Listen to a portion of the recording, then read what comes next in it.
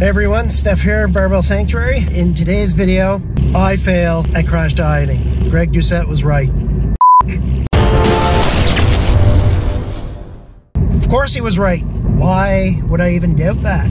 I knew coming into this trial that crash dieting wasn't the way to go. I wanted to challenge myself. I thought that maybe I'd be able to have more willpower. Some people can do it, but 99% of the people can't do it. I knew, I had tried this kind of low calorie stuff before. I know I can do it for a few days. 4 full days of no more than 1,800 calories a day. Everything snowballed after that. I was left alone at home, and I just started eating crackers, and I was so hungry. My body was so hungry from being deprived all week. Like, there's no controlling anything. No big bump. Slow and steady is the way to go. Most people know that already. You know, crash dieting, you can try it if you want. I wasn't able to do it. I did it for 4 days. I went down 5 pounds. But today, unable. Oh, I'm done this crash diet. Unsustainable. Greg Doucette, you're right. I'm sorry I doubted you. You can yell at me if you want. Ryan, you're crazy. I don't know. Maybe it works for you.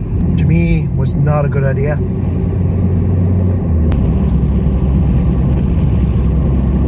So, I'm gonna go back to slow and steady. I'm gonna bump up my calories from 1,800, bump them back up to 24. It's a whole extra meal. It's not a good idea.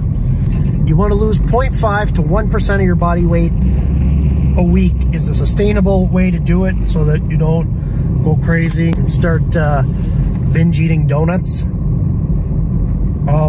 For an example, a 200-pound person, 1 to 2 pounds a week is what you want to be losing. And I mean, that's a lot. If you go on the extreme side, at 2 pounds per week, in 3 months, that's 12 weeks, that's 24 pounds. That's a lot of fat.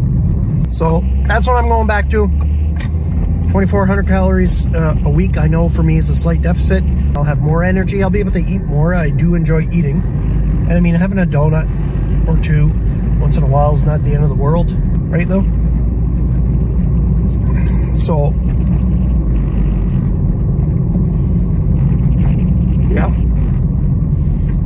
that's it. So Greg Doucette, highly recommended. Check out his channel. The man knows what he's doing. Greg, you were right. Of course, this 30-day crash diet, it's over. There won't be any more videos. Doesn't work. Slow and steady wins the race. All right, back to what I do best, building DIY gym equipment. Until next time, I'm out.